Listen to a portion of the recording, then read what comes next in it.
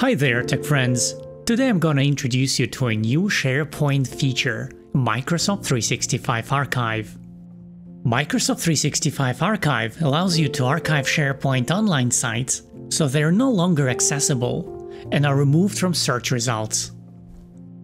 Why would you want to archive a site? Well, maybe it's no longer being used, but you still need to keep it for compliance reasons. SharePoint storage is expensive, but if you archive a site, you can save money. The archived site will cost about 4 times less than the active site.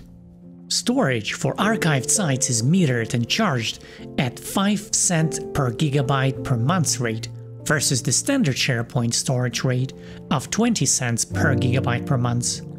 That's a savings of 75%. Restoring the site is free, but beware, it's only free within the first 7 days. If you restore it after 7 days, you'll be charged 60 cents per gigabyte. So restoring a 100 gigabyte site after 7 days would only cost $60, but restoring a terabyte site would cost as much as $600. Now that you've been warned, let's set it up.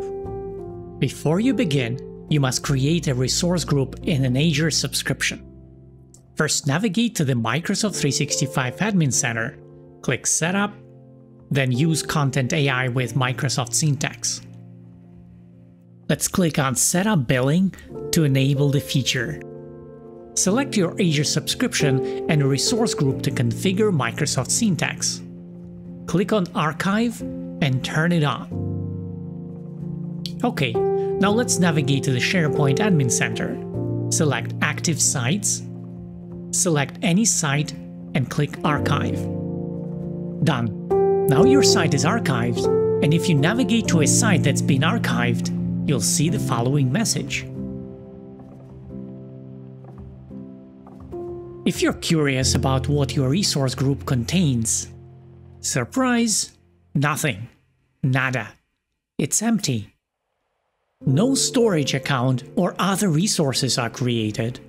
That's because the archive isn't really stored in Azure. It's stored somewhere in the Microsoft 365 cloud, and it's not visible in the Azure portal. You probably wonder why we had to create a resource group if it's gonna be empty. The reason is that the Azure group is only used for billing purposes. One lesson I learned is that I should give this resource group a meaningful name that indicates its use for SharePoint Premium. Otherwise, someone might assume that it's an empty and unused resource group and delete it. According to Microsoft documentation, restoring a site might take up to 24 hours. Here's how you restore a site. In this case, it might cost $1 to restore. You may ask, can I archive multiple sites at once? Good question. Yes, you can. Just select 2 more sites, click Bulk Edit, then Archive. You may also ask, how much storage does the archived site use? You can easily check it. Simply navigate to the SharePoint Admin Center, locate the Archived Sites section, and check the Storage Used column. And now you know how to archive SharePoint online sites using the Microsoft 365 Archive.